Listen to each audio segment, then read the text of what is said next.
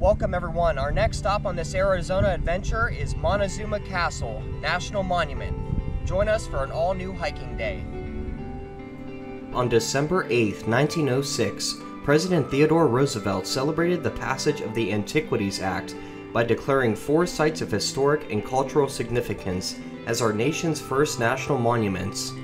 Among these was Montezuma Castle, located in Camp Verde, Arizona, which the President identified as a place of the greatest ethnological value and scientific interest.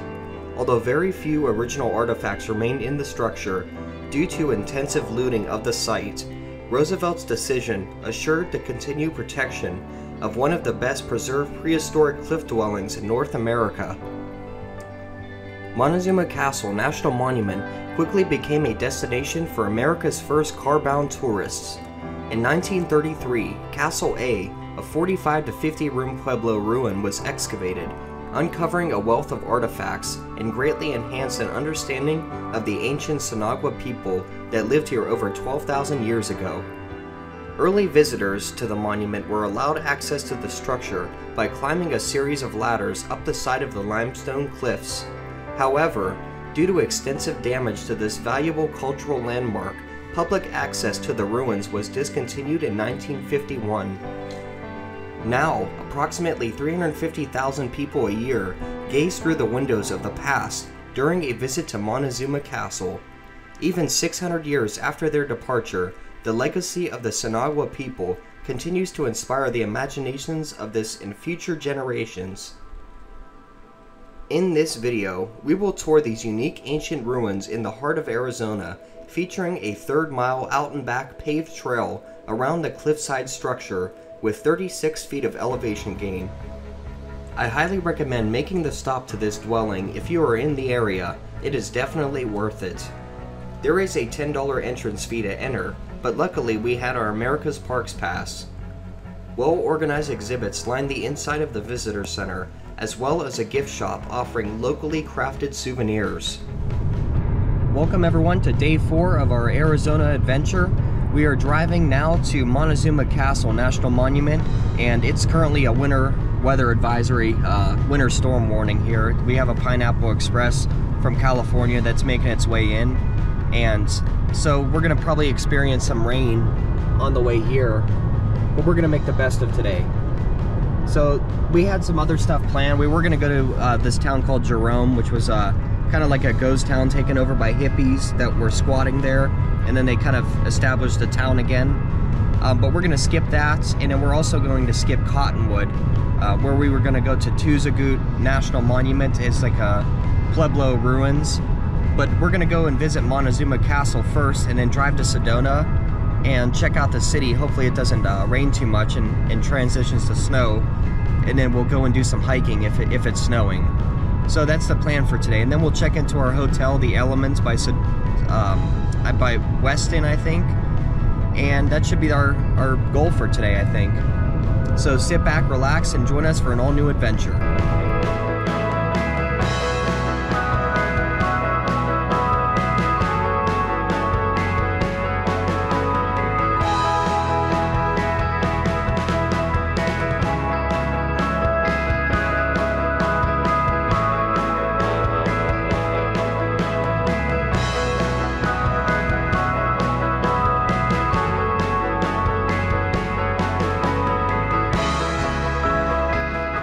Alright guys, our first stop for today, Montezuma Castle. Here's a visitor center. This is a beautiful cliff dwelling within the hills here. Let's go check it out.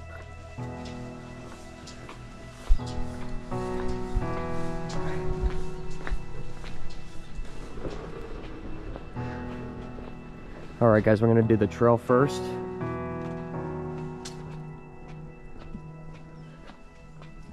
Look at those. I don't even know how they got up there to do that. Hi.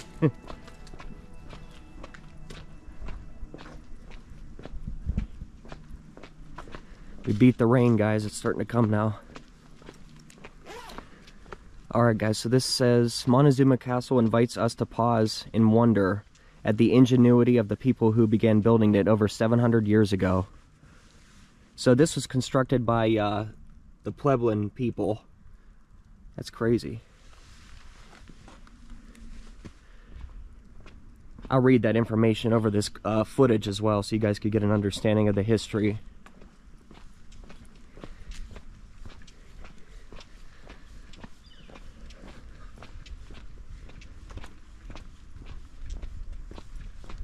By the way, this is a 1/3 of a mile paved trail, so it's really fast. Probably the fastest monument ever. Oh, there it is. There it is, it's right there. Wow, that's cool. It's big. Yeah, it is. It's like a, I don't know how they built that up there. Wow, that is something else. Yeah, look at that.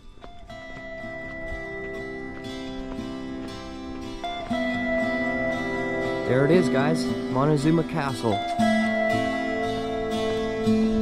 That is beautiful.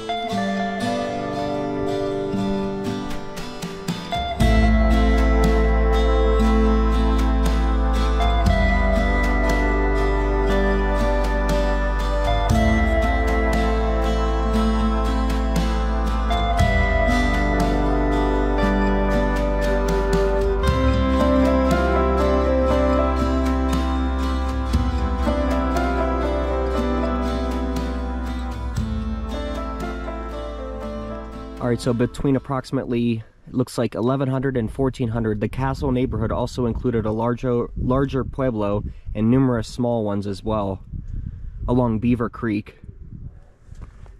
So you guys could see there's Montezuma Castle, there's hillside rooms, a bunch of different structures here. They also have some nice seating. It's covered.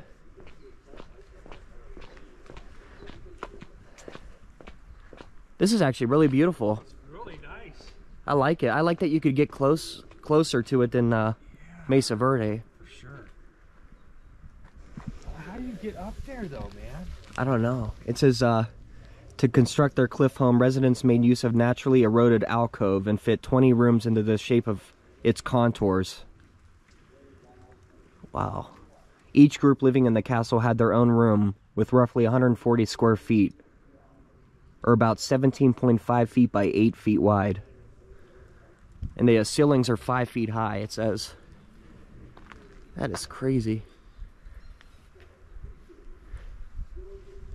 Oh look, there's one of those little entrances. See that hole over there? Yeah, you see there's some stuff down below too, right there, you see them? Yeah. Right, look, there's two little windows like. You used to actually be able to go up in here too. Oh man. Like on tours, you used to be able to go in. There's another little hole up there. That's crazy. See, this is the monument, guys, that we didn't go to Zagut. It's over by Cottonwood, I believe. But honestly, it's not. I don't think it's that impressive as this one.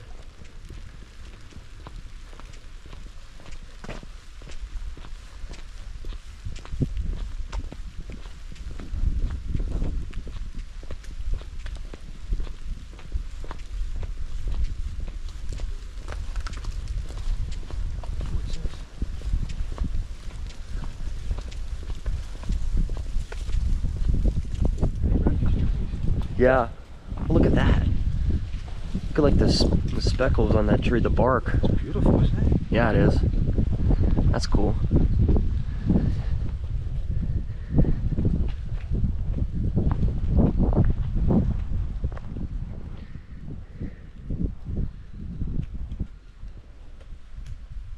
Oh, wow, look at those hills. That's crazy. Hi.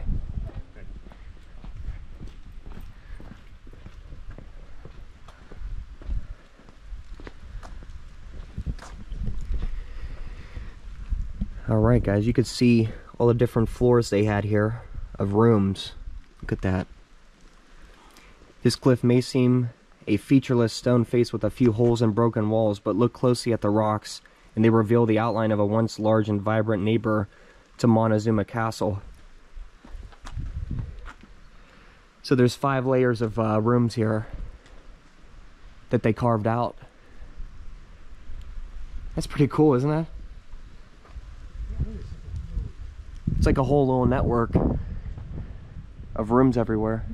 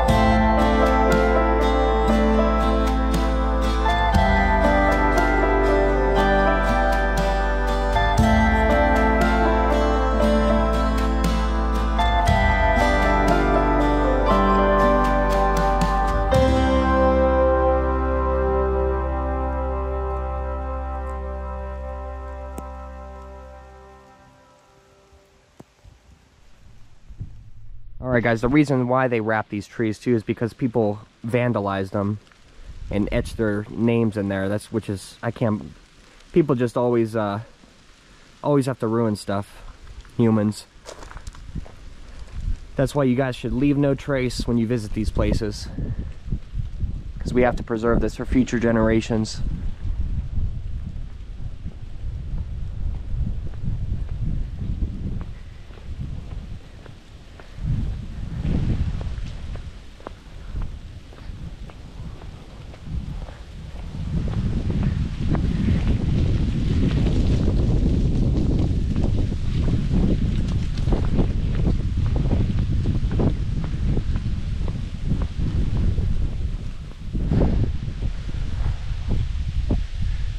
So it says these alcoves served in the Verde Valley as storage units and spiritual sites.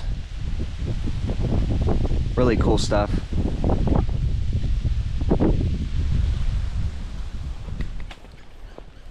Here's another one of those covered areas too.